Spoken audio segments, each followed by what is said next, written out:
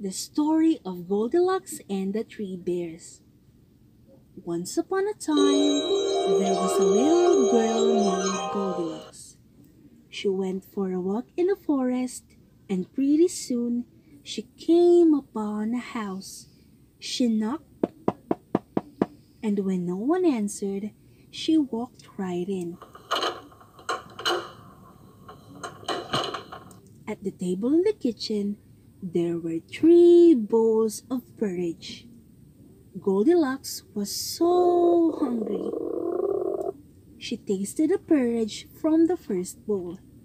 "This porridge is too hot!" she exclaimed. So she tasted the porridge from the second bowl. "This porridge is too cold!" she said. So she tasted the last bowl of porridge. "Ah, this porridge is just right!" she said happily, and she ate it all up. After she'd eaten the 3 bears' breakfasts, she decided she was feeling a little tired. So she walked into the living room where she saw 3 chairs. Goldilocks sat in the first chair to rest. "This chair is too big!" she exclaimed. So she sat in the second chair. "This chair is too big too!" she whined. So she tried the last and the smallest chair. "Ah, this chair is just right!" But as she settled down into the chair to rest, it broke into pieces. Goldilocks was very tired by this time.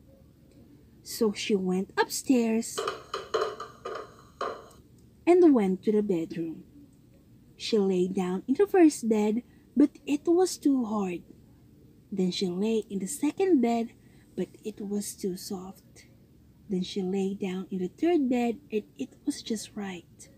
Goldilocks fell asleep. As she was sleeping, the 3 bears came home. "Someone's been eating my porridge!" groaned the Papa Bear. "Someone's been eating my porridge!" said the Mama Bear. "Someone's been eating my porridge and they ate it all up!" cried the Baby Bear. "Someone's been sitting in my chair!" growled the Papa Bear. "Someone's been sitting in my chair too," said the Mama Bear. "Someone's been sitting in my chair and they broken it to pieces!" cried the Baby Bear. They decided to look around some more, and when they got upstairs to the bedroom, Papa Bear growled, "Someone's been sleeping in my bed!" "Someone's been sleeping in my bed too," said the Mama Bear. Someone's been sleeping in my bed, and look, she's still here!" exclaimed the Baby Bear. Just then, Goldilocks woke up.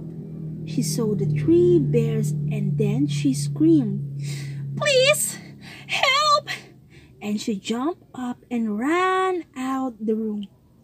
Goldilocks ran down the stairs, opened the door, and ran away into the forest.